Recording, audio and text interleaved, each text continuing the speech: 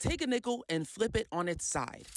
That's how much water it takes to make your car hydroplane, 1/12 of an inch. When it starts raining, you have to pick the right speed for right now. That's the nice way of saying slow down from Craig Smith, owner of Drive Right Driving School. Anything over 35 miles an hour, you're probably water skiing in your car. You are 5 times more likely to get into a crash during wet weather. So here are things to look out for to alert you to take caution.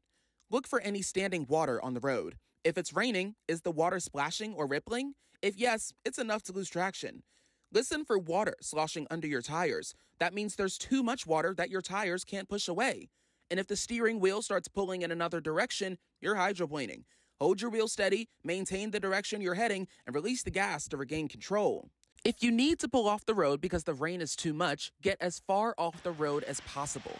Preferably at the next exit, or thoroughfares like Clinton, Chapman, or Asheville highways have parking lots you can pull into.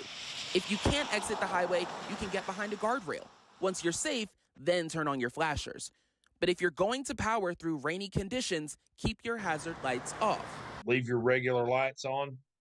Don't run your hazard flashers if you're going down the road. If you feel like you need to have your hazard flashers, get all the way over somewhere safe and turn them on.